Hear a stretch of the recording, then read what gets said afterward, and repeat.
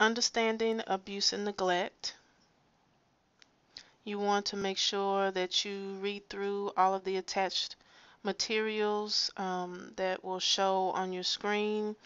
And if you have any questions about anything that you read, please call the office to speak with Latanya, 972-270-2000, and they'll transfer you to wherever I am. After finishing this in-service, you will be able to discuss the difference between abuse and neglect.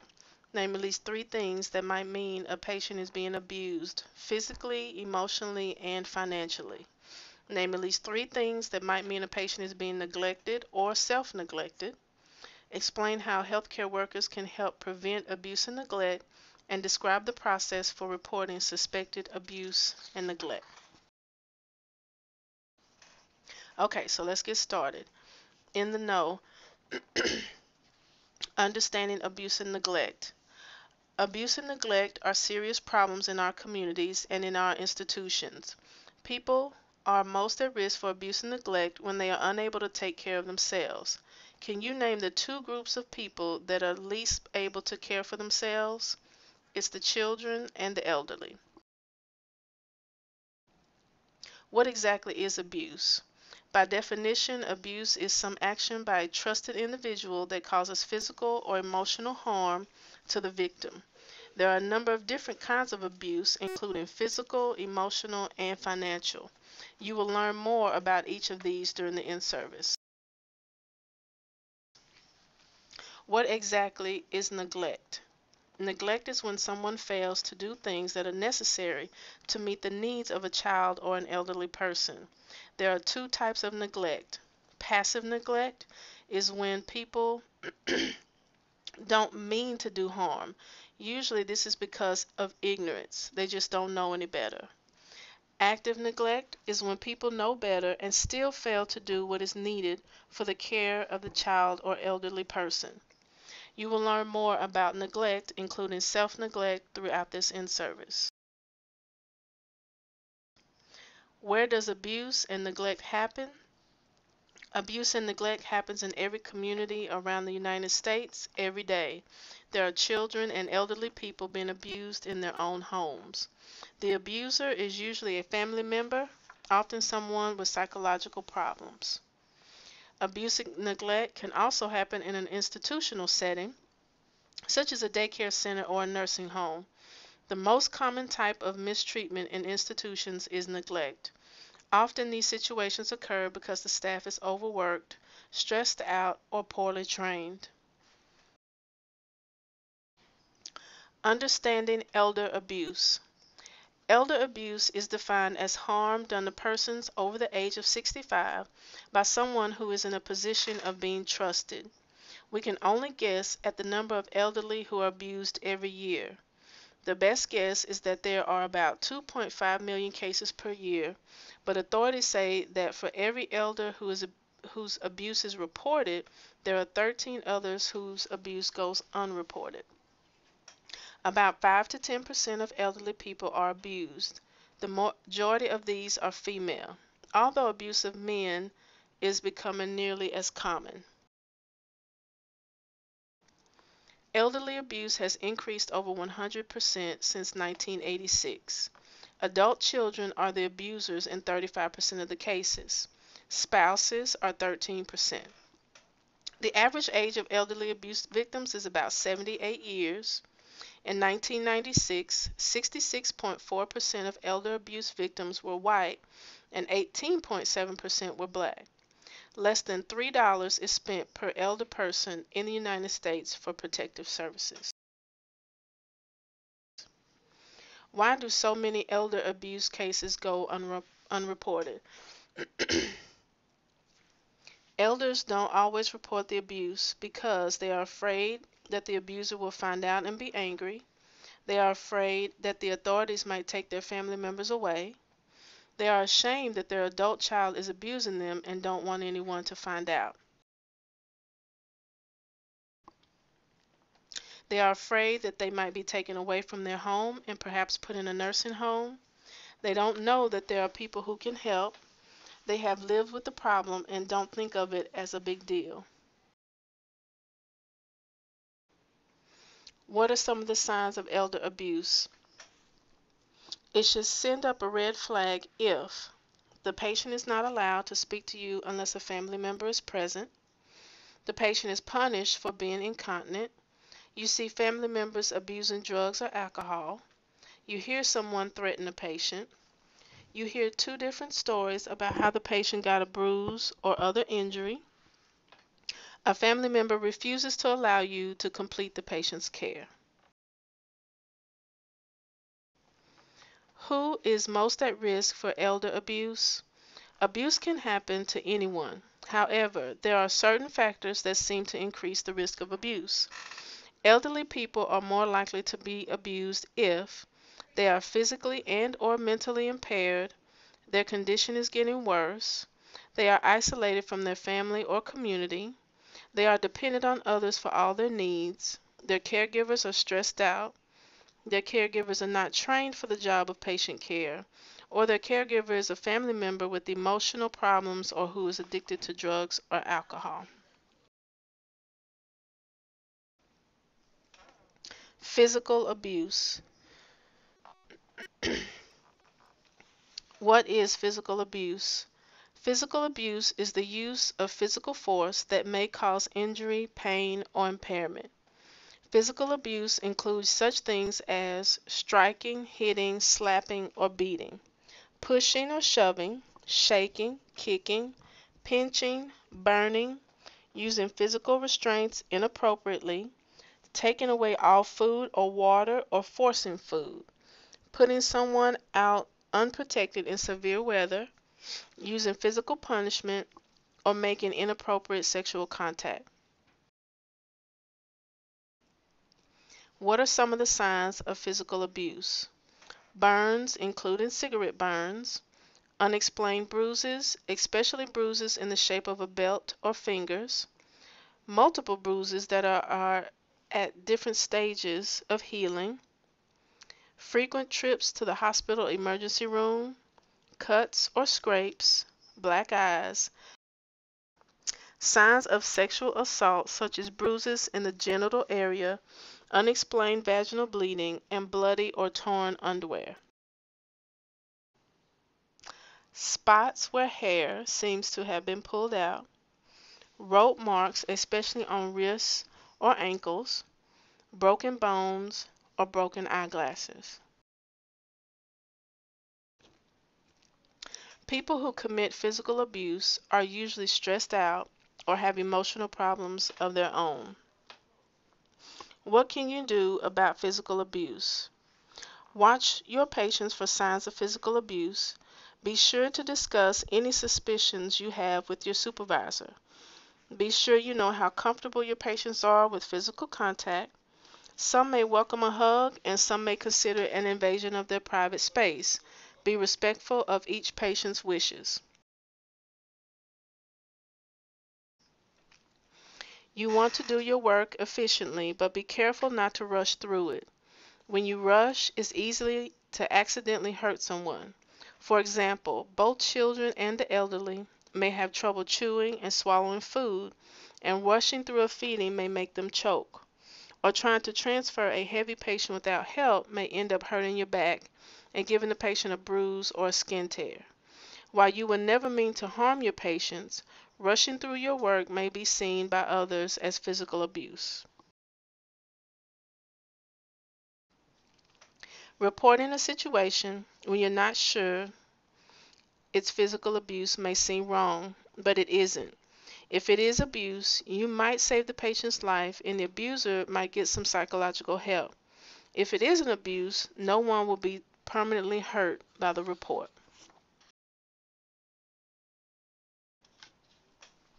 Emotional abuse.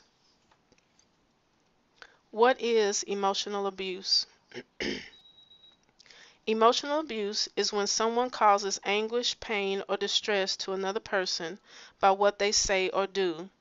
Emotional abuse includes things like insults, threats, intimidation, humiliation, harassment, treating an elderly person like an infant, keeping someone away from family, friends, or community, giving someone the silent treatment. What are some signs of emotional abuse? Be on the watch for patients who seem to be afraid of certain caregivers or family members, are yelled at by family members or caregivers, are made fun of by family members or caregivers, are suddenly very agitated, are suddenly confused or who are more confused than usual,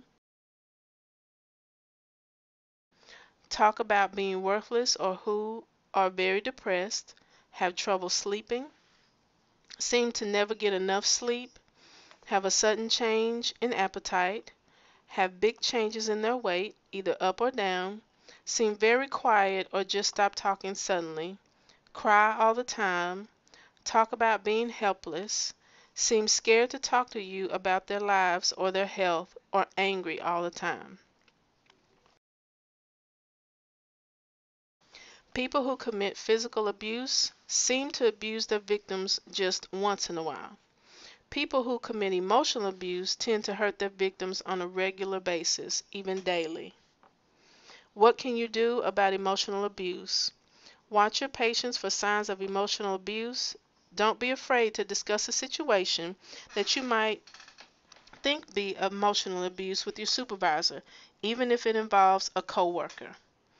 Avoid making jokes about your patients. It may seem like a harmless way to lighten the stress from your day, but if the patient or family member hears you, it might be taken as emotional abuse. Report rude, disrespectful behavior towards your patients, even if it comes from a family member. Treat all your patients with kindness and respect. Think of how you would want your loved ones to be treated if they were patients. Financial abuse. What is financial abuse? Financial abuse includes the theft or misuse of someone's money by a trusted individual. This includes the following activities: committing fraud, getting money by lying about what it is needed for, forging checks, cashing someone else's check without permission, using someone's ATM card without permission, forcing someone to change his or her will, forcing someone to transfer property, keeping someone away from his or her own home or money, or providing healthcare services to a patient that are not really needed. What are some signs of financial abuse? There are some common signs that someone is being financially abused. Keep an eye out for your patients who can't pay their bills for housing, food, basic clothing, or medications, even though they seem like they have enough money to do so. Credit card bills for stores they've never been to, seem anxious about or don't know where their money is going, talk about having to give money to others, have a family member who complains constantly about how much the patient's care is costing, have family members who appear suddenly and claim that they have a right to the patient's money. People who commit financial abuse tend to be younger than other types of abusers. If half of the reported cases of financial abuse, the abuser was under 40. What can you do about financial abuse? Watch your patients carefully for signs of financial abuse. Report any suspicions to your supervisor. Never take money from a patient. Even if it's offered as a gift, it may be seen by others as financial abuse. Avoid buying food and other necessities for your patients. It's easy to grow close to your patients and come to think of them as your family. You might see that they need help buying groceries and you want to help them. Please remember that the best way you can help them is to tell your supervisor about the patient's financial problems. There may be community services that can help the patient on a permanent basis. Otherwise, what happens to the patient when you're not there to help anymore? What is neglect? Neglect is when someone refuses or fails to take care of someone for whom they are responsible. Examples of neglect include a parent who fails to take a baby for regular checkups and vaccinations, a babysitter who runs out for a pack of cigarettes, leaving two toddlers in the home alone, a daughter who leaves her elderly mother in the same clothes for a month, a caregiver who refuses to help an elderly person to the bathroom, a responsible person who deserts a child or a helpless elderly person, such as a son who drops off his elderly father at a shopping mall and never comes back. Neglect is the most common type of child and elder mistreatment. The number of children and elderly persons being neglected has increased considerably in the last 10 years. What are some signs of neglect? If you wonder whether a patient is being neglected, keep an eye out for the patients who stay in an environment that is dirty, smells of urine or feces, stays in an environment that has health or safety hazards such as no heat, no running water, have rashes or sores or lice, don't have enough clothes to stay comfortable and or warm, seem poorly fed or dehydrated, have a medical condition that is being untreated, don't have the medications they need, have a dirty appearance, have ripped clothing, are lying in soiled bed linens when you arrive, complain of not getting enough sleep, never seem to have to urinate, that they may be dehydrated, beg for food constantly, have muscles that are contracted, have bed sores, especially if the sores don't seem to be getting treated. What can you do about neglect? Watch your patients closely for signs of neglect. Report any suspicions of neglect to your supervisor. Encourage your patients to be as independent as possible, but never refuse to help if they ask for your assistance. Follow your patients' care plans carefully. Check with your supervisor if you don't understand something on the care plan. If you don't know how to perform a task, ask for help. Take time to listen to your patients when they tell you what they need. Many of your patients depend on you for their most basic needs: food, water, comfort, and the use of the bathroom. If you have a lot of control over the quality of their lives, and your professional behavior will help them live happier, more comfortable lives. Self-neglect and suicide. What is self-neglect? Self-neglect is the term used for people who can't care for themselves because of physical or mental impairments. Their behavior is a threat to their health and well-being. For example, people who don't have the ability to get food, shelter, clothing, or medical care for themselves may suffer from self-neglect. There are about 150,000 new cases of self-neglect reported every year. Many of these victims suffer from depression.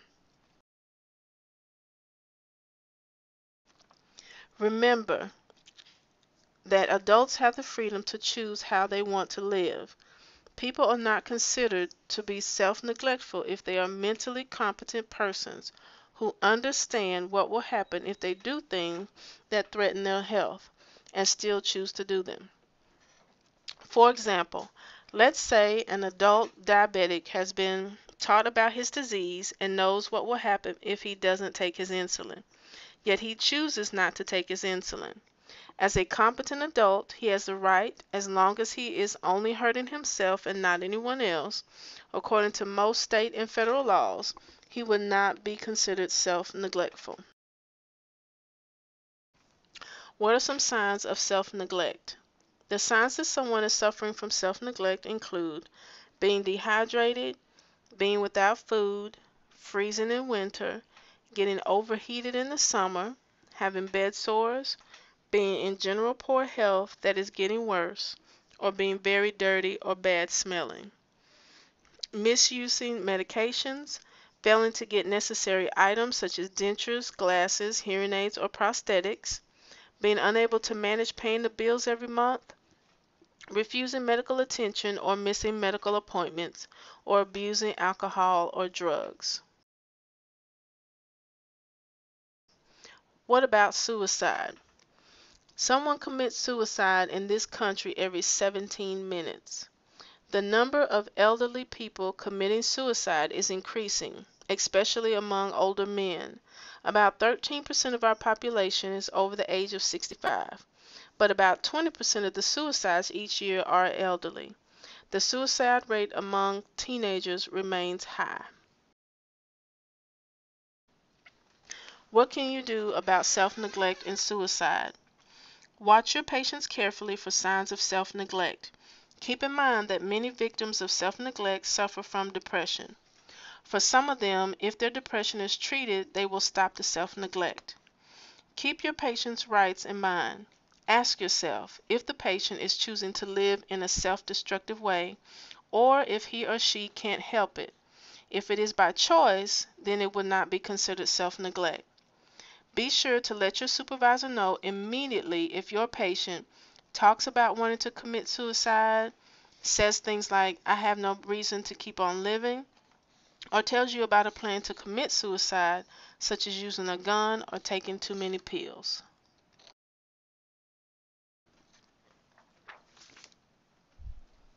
How to protect yourself from being charged with abuse or neglect. Okay, some do's and don'ts. So do follow your patient's care plans carefully, making sure you see all of their basic needs. Report any signs of abuse or neglect immediately. If you don't, you may be considered guilty of neglect yourself.